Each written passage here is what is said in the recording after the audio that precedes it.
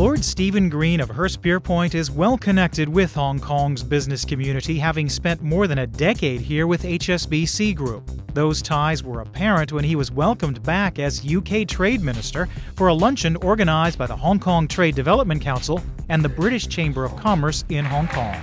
Last year in September, we organized a promotion in London entitled Think Asia, Think Hong Kong.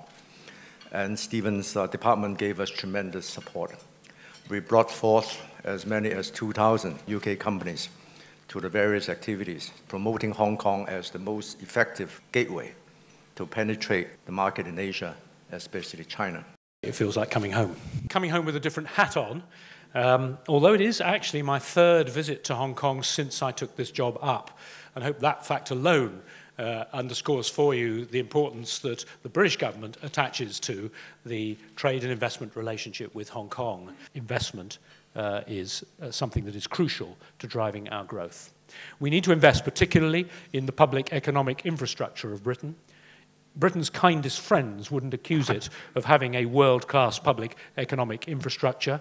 And anybody who drives around Hong Kong for 25 minutes will be immediately reminded of the difference between a really high-quality public economic infrastructure and the one that the British have. Lord Green's visit also builds on progress made in last year's Think Asia, Think Hong Kong, the largest event to date promoting Hong Kong services and how they can help UK companies. Lord Green, in September at Think Asia, Think Hong Kong, you recast that old phrase, "Go west, young man," as go east, young person. What sense do you get since that event and in general that UK companies are taking up that challenge and that advice? Well, I think they are. I see this in the volume of business coming through UK trade and investments, most obviously. We're expanding the network in a number of Asian centres, India for one, mainland China for another, and some others as well, Indonesia. And we're doing so in response to demand. So I think it is clear that more and more British companies are looking at the opportunities eastwards. And long may that continue, because we've got a long way to go on this journey.